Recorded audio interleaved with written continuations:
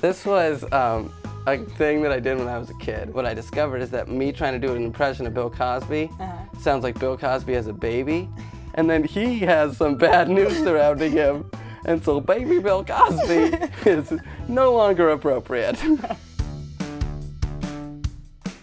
Hey guys, what's going on? We're here in the Young Hollywood studio with Joey Bragg.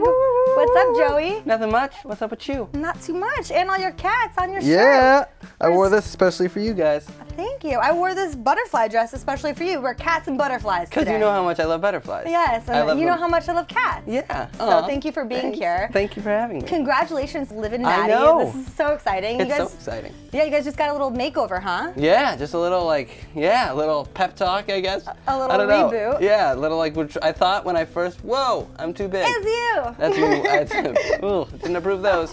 But when I first found out that that's what we were doing, I was like, wow, we're like moving to California and we're getting a new cousin, and I was like, we're jumping the shark a little bit. Yeah. But then you like read it or watch it, as you will do for the first time. I'm just gonna read the script. But I think it's good. I mean, I think it's just the same characters in a different setting, which I think is kind of a breath of fresh air. Sweet. And you've been acting since you were, well, no, I read that you did stand-up when you were 13 years old. Yeah, my first show, I was 13, was at a coffee house in San Jose called Phil's Coffee. Oh. And I was following a guy doing a slam poem about his dead dog. Oh my gosh. It was the saddest thing. He's like, Fido, why did you have to go? It was so sad. It was the saddest thing. And then everybody was like, and then it's like, child stand-up comedian Joey Bragg for his first time up, ever. Oh and my opening joke was about how much I want to live in New York, but how scary it would be every time you hear those dun-dun from Law & Order, because you know somewhere somebody was brutally murdered. Bad. It might have been Fido. Yeah, it could have been Fido. Oh, the kids' stories are connected. Plot twist. Yeah, but then it just kind of, and then I just was doing that, and I was doing more prestigious clubs and opening for some people, and then I started doing acting. And then you joined the coolest club, the Disney Club. Oh yeah. Do you remember your audition for Liv and Maddie?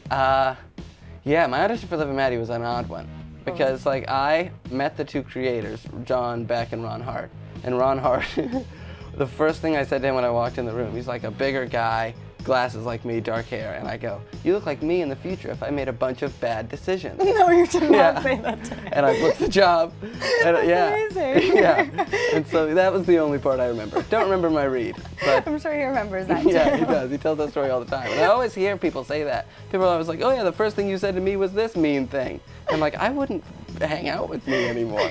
I sound mean in these stories. No, you're so nice. Do not discredit yourself like that. But I'm quick to judge, or quick to make a little. Well, you just got quick wit. You know, you can't help it. Yeah, you speak your mind. Yeah, you're a very honest person. Thank you. How closely related to Joey on the show are you? Pretty close. Pretty close? Yeah. My character's name was originally Sticky. I was Julian Fickman. I was Sticky Fickman. And when the show got picked up, they changed the character name to Joey, and the character was just a little bit more like me. And then as it progressed, I mean, the cat shirts got picked up pretty quickly into my actual character. And then, I mean, in this season, I'm doing stand-up. Amazing. And like Joey Rooney does stand-up that I got to write for the show, and it's really cool. I love that. What were you like in high school? Oh, the coolest kid in town. People used to carry me from class to class if my calves were tired from all the stairs. No, I was a kid that couldn't shut up. I mean, like I still am now. I would make jokes in class and get in trouble. But I did good. My parents are teachers, so I always homework was pushed. Yeah, I always did good. You had to do good, right? Yeah. Did you always know that you wanted to be in the business, or in show business? Business? Not really. I kind of always I knew that I wanted to do something different.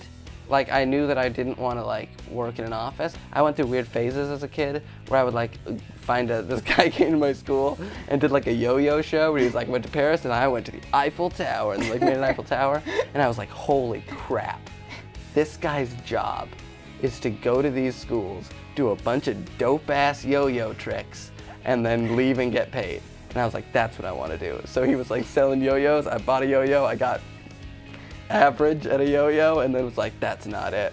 And then we were in PE, and we were had stacking cups. You know those? When you stack the cups up really fast and then unstack them.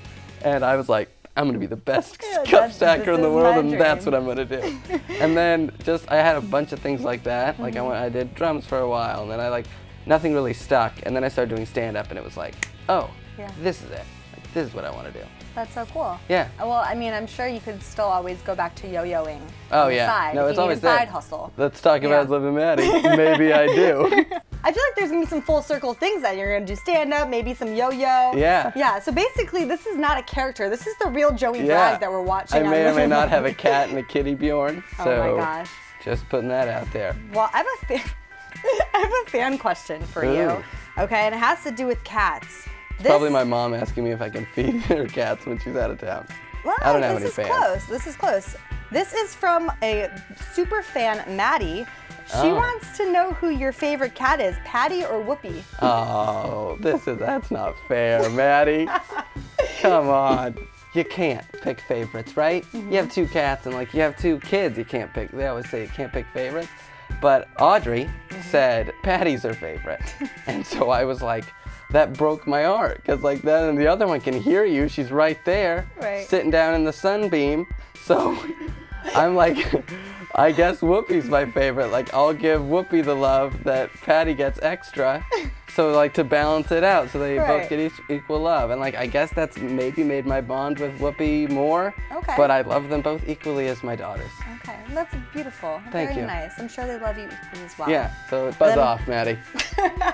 And then our last question is from somebody very special. Audrey wants to know that if you were to do an impression of Bill Crosby as a baby, come on. what would it sound like? Jesus. This isn't fair. Okay, so this was, oh God.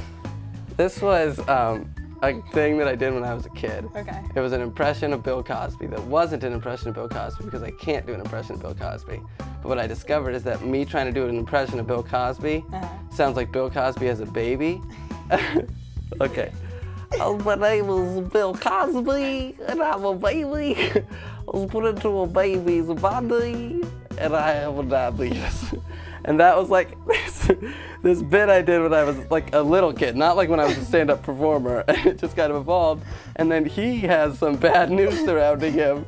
And so baby Bill Cosby is no longer appropriate. Here's my publicist shaking her head in her hands. I was in an audition once. It was a Nickelodeon sketch audition.